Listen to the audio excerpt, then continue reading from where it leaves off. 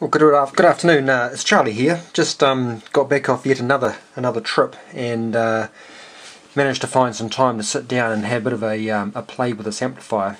You may recall from the last video that I was using another little junk box amplifier that I had lying around just to do that sort of quick on-ear check. But the aim was always to have a look at this amplifier, which came off an old late 1970s radio. Which I had in the junk box, and I sort of wanted to pull it apart and have a look at basically reusing some of the power transistors. So this is the circuit for it here. This whole board here included everything essentially that you can see on the screen there. So you can see here the two, in fact here is the driver stage, two small bipolar junction transistors. Those two here, driving a small push-pull driver amp, which are these two here, into the main power amplifier here. So those two devices are these two here, with the output transformer here. What I elected to do, I have stripped off all of the biasing network, that was basically all through here and over the back here. I've taken that all out and replaced it with a very simple biasing circuit. So what we're essentially left with at the moment, is something that looks like that. So basically just back to bare bones. At the stage I've left in that small pre-driver circuit, or what it's called here, the input stage of the circuit diagram. Just debating if I'm going to leave that in circuit or actually take that fully out. I'll probably end up taking it fully out and using a BD139 in here, and we'll look at designing that up to provide that sort of drive current through this transformer here to basically excite the driver circuit. This here is pretty well intact. I've left this feedback circuit on the back at this stage, an RLC. No change there. On this side, and of course we'll talk about the biasing in a sec. No changes here leading into the main power amplifier. Yeah, that's probably about all. I did take away one of the transformers back here, and I just made a very simple circuit at the moment. So the output drives this output transformer, and I've left this one here, the center tap one, to provide the VCC through to the two collectors. Now for the biasing itself, decided to sort of use the old KISS, keep it simple. Just a 1N4001 diode, forward biased by a resistor, and then that's decoupled by a 1 microfarad and 100 nanofarad capacitor, and then that bias current coming off is then what you see here and here. So the two biasing networks for both the driver and the PA stage are exactly the same. The manual for that particular radio, the trade manual for tuning it up, said best to have a quiescent current here with no signal coming in between 50 and 75 milliamps, and then for the power amplifier the quiescent current through was between 170 and 200 milliamps.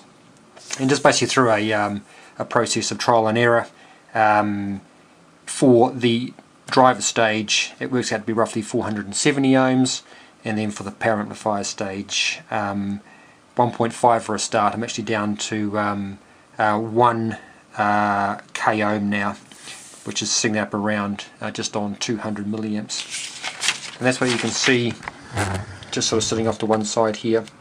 Those biasing wires are way too long, but this is just for testing purposes. So you can see there the two diodes and their respective resistors and the decoupling capacitors, just feeding those two amplifier stages. So at the moment, if we just do a couple of checks, so what we have here, just a simple SIG-gen being fed straight into the input through a 3 dB pad, just to try and present a good sort of 50 ohm load, or input I should say, for those two transistors.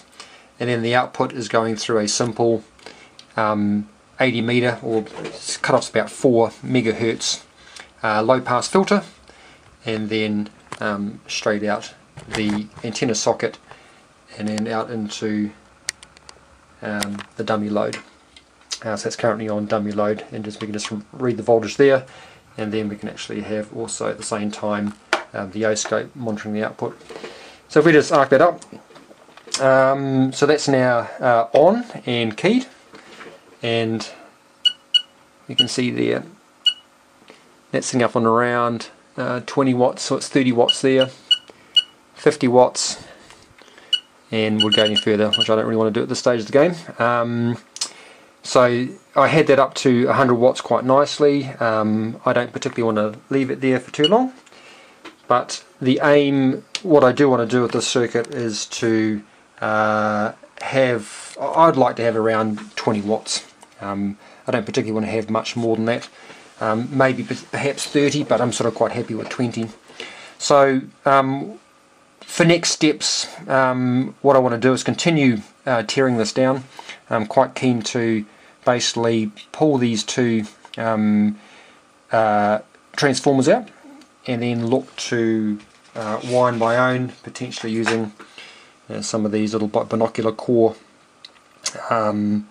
ferrites. I'm not going to be, like I said, I'm not going to be driving this up to 100 watts. I'm pretty happy that at 20 watts I should be able to get away with something significantly smaller. But we'll just play it by ear. The whole idea is just to sort of play around and experiment to see what can be done or can't be done. This obviously needs to be all tidied up, so I'll probably just look at moving those very close to their respective transistors.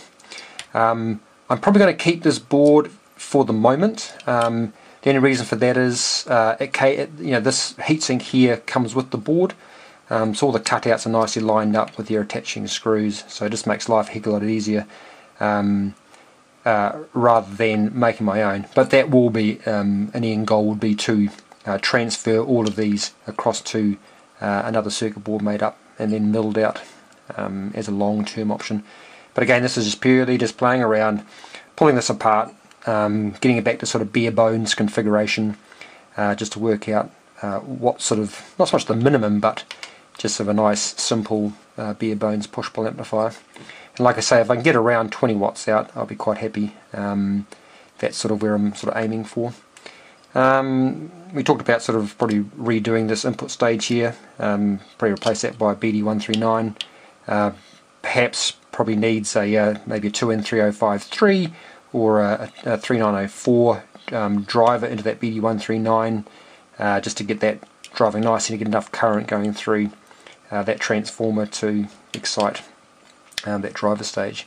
But again, that's all about sort of playing around and experimenting. Other than that, probably not too much else to talk about. Just double check. No, I think that's about all actually. So you have to go disappear for another couple of days later on this week, but like I say, we'll keep pulling this apart, and if something's of interest, we'll put a video up, and we'll go from there. So the thoughts are now starting to change, or think about the next radio.